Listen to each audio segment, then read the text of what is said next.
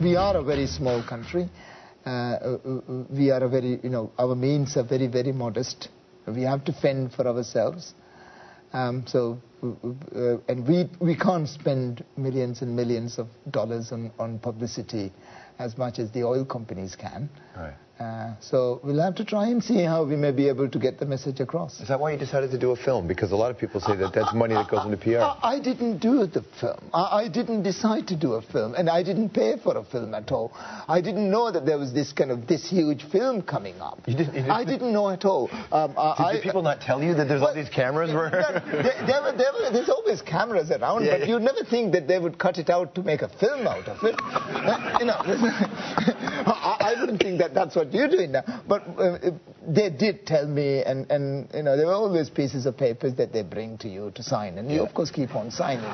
Do you read what you're signing? Well, you do sometimes, but I didn't actually. I honestly didn't think it was cut out to. Joan was doing that. He